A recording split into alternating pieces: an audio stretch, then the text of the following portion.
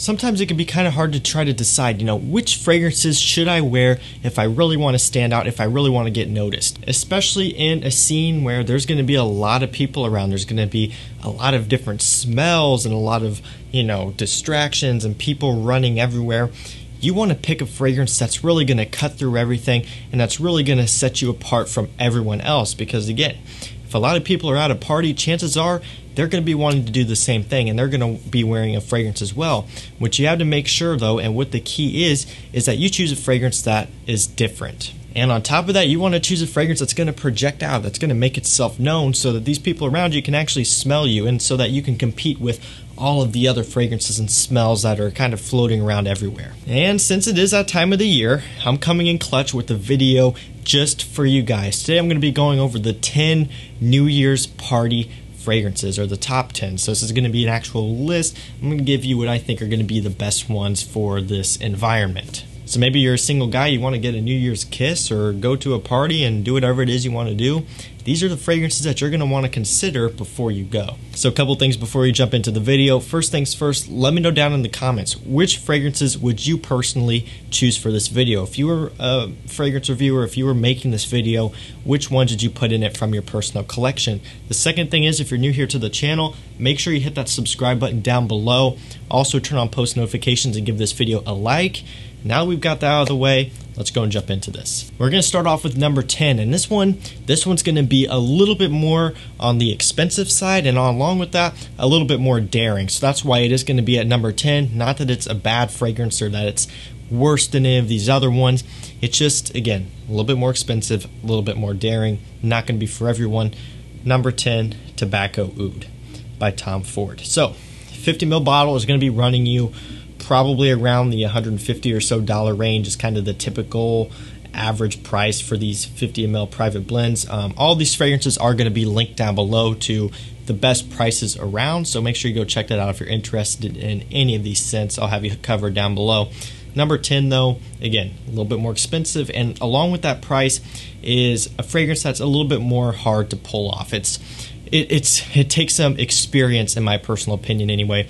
This is not for a new collector. This is not for someone that is just beginning with fragrances. This is one where you want to have a little bit of experience behind the belt, right? You want to kind of know what you're doing. You want to know how to carry yourself when you're wearing this fragrance. You want to know how to dress it properly. So this not going to be for everyone, but I can tell you, if you really, really want to stand out and you want to go for something that's 100% daring to the point where you don't know if everyone around you is going to like this fragrance or not, Tobacco Oud is 100% the way to go. It's a great scent. It's a Tom Ford fragrance, so it has that Tom Ford quality.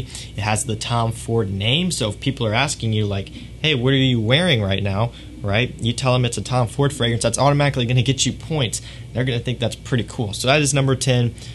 Really, really nice pick if you really want to stand out and be daring, and pretty much guarantee that no one else is going to be wearing this around you. Coming in at number 9, we have Chanel Allure Homme Sport Eau Extreme.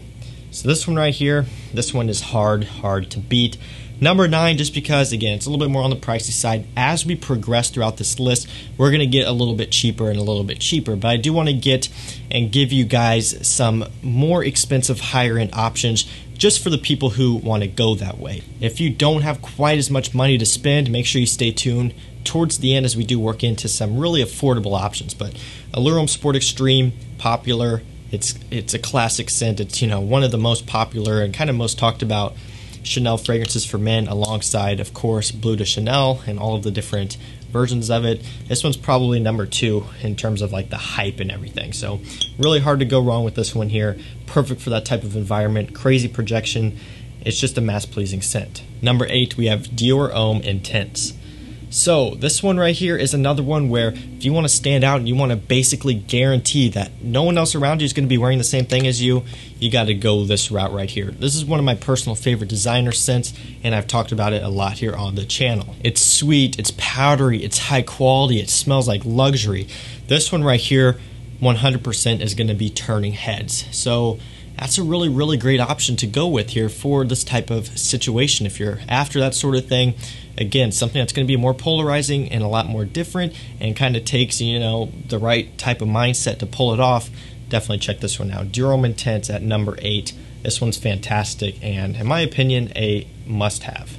Moving into number 7, we have a very, very affordable option here. This one is Bentley for Men and Tints. So I can tell you from firsthand experience, the quality and just the scent itself of this fragrance is to die for. I mean, if you haven't tried this fragrance yet, pause the video and buy it. Seriously, it's going to be linked down below. You got to check this one out. You really do. It's just that good. And I've said it before, next time you're making your cart on FragranceNet or whatever, throw this one in there with it. It's an extra 30 bucks or so, but you're not going to regret it. I can almost guarantee it. Of course, if you're into this type of fragrance, if you like sweet, boozy, masculine fragrances, you're going to love this one. If you like fresh, aquatic scents, and that's it.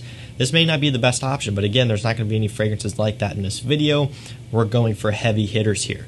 And this one is 100% a heavy hitter, coming in, again, at around the $30 range, so it's very affordable, very, very strong performance, so you don't have to worry about that there at all. When you're applying this one, in this type of situation, like a party, maybe 3-4 sprays is really all you're going to need. For anything else, every day-to-day use, 2 sprays is probably going to be all you need. I mean, even just taking the cap off of this one, I can just smell it already, just projecting through the air. So this one is really, really solid at number 7. Really great affordable one for this video. And that leads me to another affordable fragrance, John Varvatos Dark Rebel Rider at number 6. So this one is coming in right around the same price. It might be a little bit cheaper depending on if you get a tester or if you get full presentation. It's going to be roughly around $30, maybe $35, maybe 25 or so, kind of somewhere around in that area. So another really affordable one, but the quality that you get from this fragrance for only like $30 is incredible. And I don't know how they quite do it, but they pull it off amazingly. The scent itself smells great. The bottle is really, really nice. The one downside to this fragrance is going to be the performance. And you're probably like, why are you even including this in this video if it's not a good performer? And the thing with it is you can get this fragrance to project if you go with a few extra sprays. Depending on how long you're going to be there, you're not going to need a fragrance that's going to be lasting for 8 or 9 hours for like a New Year's Eve party unless you're going super, super hard. But I would say for most instances, you hit yourself with a few extra sprays and you're going to be projecting for, quite a few hours, 2, 3, 4 hours, which is going to give you really good performance. And again, if that's a downbreaker to you, then you can go and choose one of the other ones in this list. The Bentley that I just mentioned, even better performance than this one. But this is still a great option that I really wanted to include in here in the video because it is a fantastic one. It's unique, it's a head turner, it's high quality, and it's a great fragrance. Coming in number 5, we have another unique scent, and this one isn't talked about all too much, though I've been mentioning it here lately. This one is Issey Miyake Nuit Dolce Noir Argent. I can never quite get the name right. I always had to look at the bottle, but this is it right here at number 5.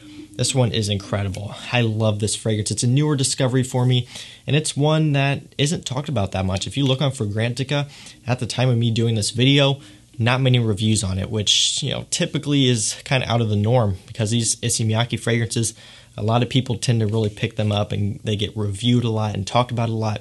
This is kind of one of those hidden gems. It's kind of a diamond in the rough. A lot of them do tend to get overlooked just because they do kind of smell the same in some instance, at least when you're talking about their summer fragrances. But this one right here is incredible. It's unique, it's different, it's got great, great performance. And this is one where, again, if you want to stand out, it's 100% going to do it for you. I just want to spray it on so bad right now just because it smells so good.